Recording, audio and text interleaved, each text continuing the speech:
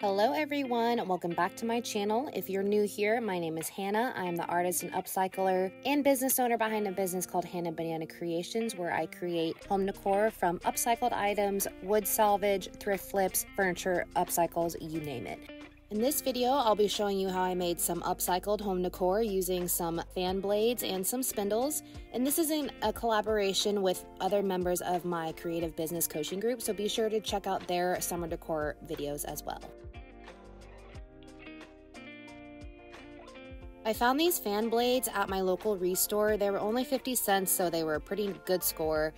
The first thing I did was use a drill to remove the hardware because I won't be needing that part for this project, and maybe I'll use it for another project. We'll see. Now these fan blades will be the wings of the dragonflies that I will be making for this video, and I have made these before, so I did have a template on hand, so I just traced that. Every fan blade is different. They're all different lengths, sizes, widths, etc. And I think I did about a 17-degree angle cut on this. You just need to play around with it a little bit and see what works best with whatever fan blades you have on hand.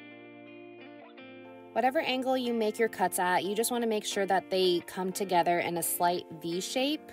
Now, whatever angles you cut for your top set of wings, you want to cut the opposite angles for your bottom set, because the top set points up and the bottom set points down. So it's a little bit confusing, but as you go through it, it does make sense and it all comes together. Now this is the part where you are attaching all your wings together. I took some scrap pieces from the areas I had cut off earlier and just cut off little strips and little notches on the top and bottom and fit those in between the bottom two wings, and then cut off another piece for the top and attach that to the back of the wings. Then I fit everything together using those little pieces I cut out and some wood glue, and to make sure everything was reinforced, I attached everything using some nails. To ensure that all four pieces attach together, you do want to make sure that your top two wings overlap slightly with your bottom two wings, and then I reinforced everything again with some nails. For the body part of the dragonfly, I'm going to be using some table spindles. The best kind to use for this project are ones that are longer, like above 20 inches. So table spindles work best for it instead of chair spindles. Now that everything is cut and ready to go, it is time to paint and make it look cute. I love that these fan blades had some caning in the middle, but I didn't really like the fake wood look in the background, so I took some natural looking spray paint. This is just something I got at a local hardware store, and sprayed the caning in the center so it would lighten it up a little bit. I took some chalk paint in this really pretty light blue color and just painted the edges of the fan blades to make it look a little bit more like wings. And I wanted something fun, light, and bright, so that's why I chose this light blue color. And if I messed up a little bit, I just took this rag and wiped it right off.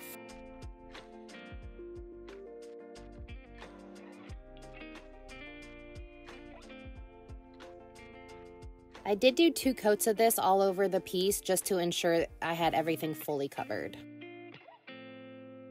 I wanted this dragonfly to be a little bit on the lighter side, so I just painted the spindle in this cream color. This is just a chalk paint, and a little bit of a pro tip when you're painting spindles, if you go side to side like this, it does make it a little bit easier in going around the rounded parts of the spindle. After everything was dry, I did distress it a little bit. And then here is how the final result of this dragonfly turned out.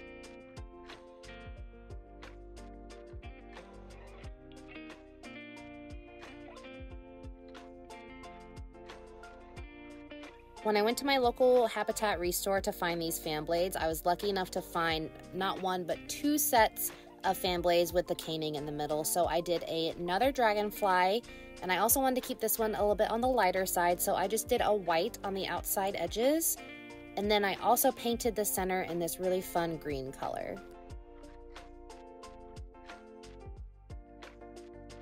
After a few coats of chalk paint and distressing it a little bit, I attached everything together. This is the method I used to attach all the dragonflies in this video together. First, I dabbled on some wood glue in the areas where the spindle touched the fan blades, and then I took these large clamps to hold everything in place. That way it would make it a little bit easier when I nailed everything in.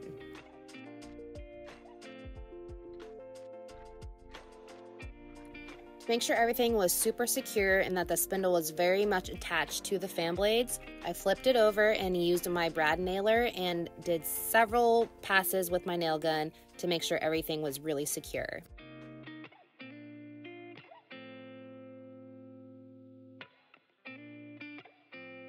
And here is the final results of this dragonfly. If you are interested in purchasing any of these pieces shown in today's video, they are available on my website, so be sure to check out the link in the description below.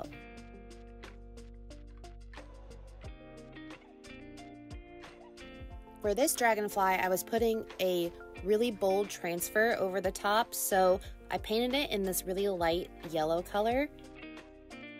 And then to contrast with that color, I painted the center in this really pretty purple color. The reason I chose this color palette for this dragonfly is because I was putting this really bold transfer on the wings. This is the Wondrous Floral transfer from Redesign with Prima, and if you would like to try it for yourself, be sure to check out my affiliate link in the description box down below. Now, this isn't your typical square shaped piece of furniture to put a transfer on, so it was a little bit tricky. First thing I did was tape everything down, and then I flipped it over and traced every wing one at a time.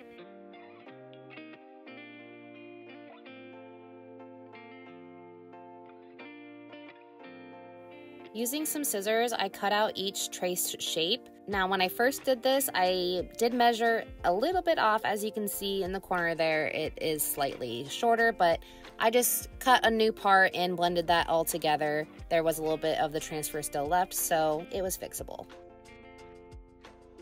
I am using the transfer tool from Redesign with Prima to apply this piece. This is a separate tool that you can purchase from them. I like to use this tool, especially on bigger transfers like this, because it does have a wider edge. It makes it easier to apply, but every transfer does come with its own applicator stick as well.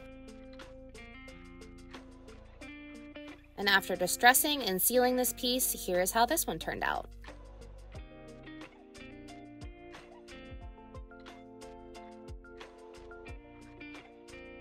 For this last dragonfly, I painted the wings in this really light sage color.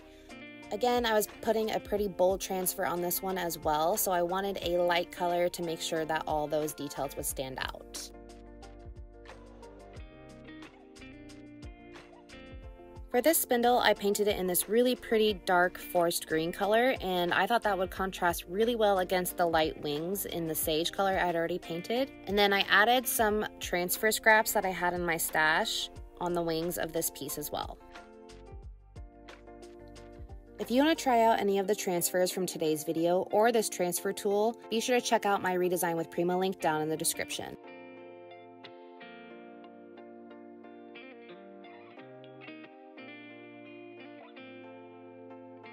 Then, like I had done with the other spindles on the other dragonflies, I gave this one a light distress on the edges, just using some 180 grit sandpaper.